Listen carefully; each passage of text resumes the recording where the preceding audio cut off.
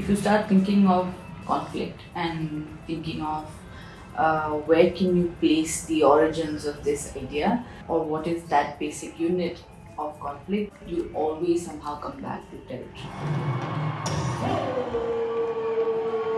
Whether it's territory in terms of land, or whether it's territories of the body or of the mind, but it's largely territory. And that's why I think for the Conflictorium to host a show on the very ideas of cartographies took 8 years to do is a big thing, and I know that it took us that long because it's not easy. It wasn't even easy now. I don't think we were prepared even now.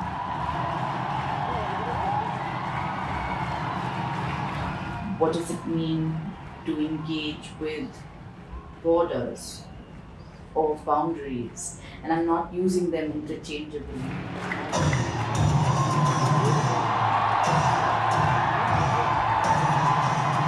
What are the various anxieties attached to this cartographic imagination of the very nation or body that we are constantly embroiled in? If we understand that, then the complexity of nation building processes, of territories and control, we as those who are under control or are under surveillance, at least will be more conscious of how many borders are we bending, or how many boundaries are we ejecting from and entering into.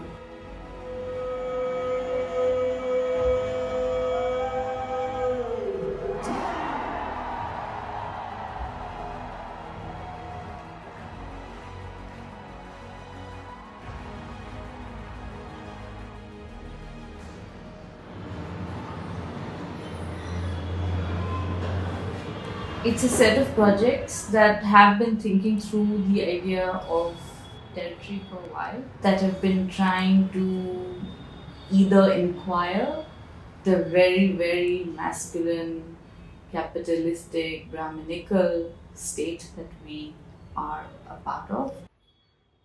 So if we look at Sonal and Fahad's project, which is looking at a particular act in Gujarat, in Ahmedabad, in an area, and they're specifically zoning down to an area called Paldi. But there is an act called the Disturbed Areas Act, in fact, where the Conflictorium is also comes under the Disturbed Areas Act. It's an act that does not allow sale of property without from one community to another without the permission of the district collector. This is Paldi. This coach road is here. This is the Sabarmati River. And Ellis Bridge is there, uski baad Sardar Bridge, and then this is the railway track.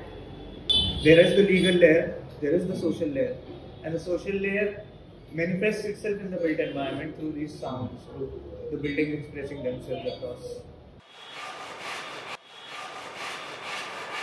Then there is the textile project. It's called the Case Project, and they're really looking at textile heritage and this fabric called Case, which sort of was a big part of the tradition in Punjab. And what happens to it when a culture and not only a territory is partitioned, it's woven in one part of the Punjab, it's used in the other part.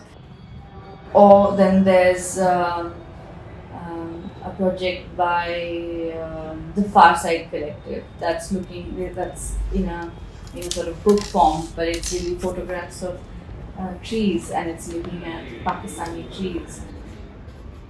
If here in India, we are also faced by the question of where did our national or the identity of nationhood get born, in what moment, for us to exist in the way we do. We've certainly needed Pakistan to build on, and we've seen this in political rhetoric, in electoral rhetoric, we've seen this in religious rhetoric of how is it that we are building as a majoritarian state, what kind of narratives are we riding the wave on. And so if you look at where we are today, it's quite ironical that right when we open Cartographic Anxieties, that we have a phenomenon in the world that's really taking apart every single idea of the cartographic imagination. A virus or an epidemic really sort of crosses every boundary without a visa, without being immigrant, without being expatriate or foreigner, or it really changes all those understandings of how we imagine cartographies.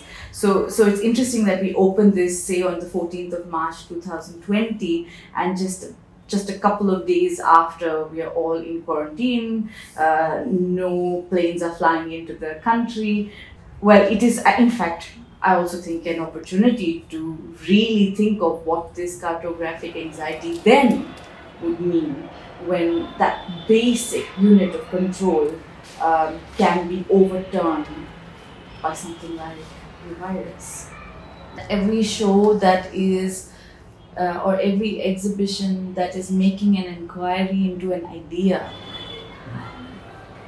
one is not hoping to curate the answer, but is at least hoping that something like cartographic anxieties can offer a sustainable doubt in how we think of territories, in how we think of the other and I.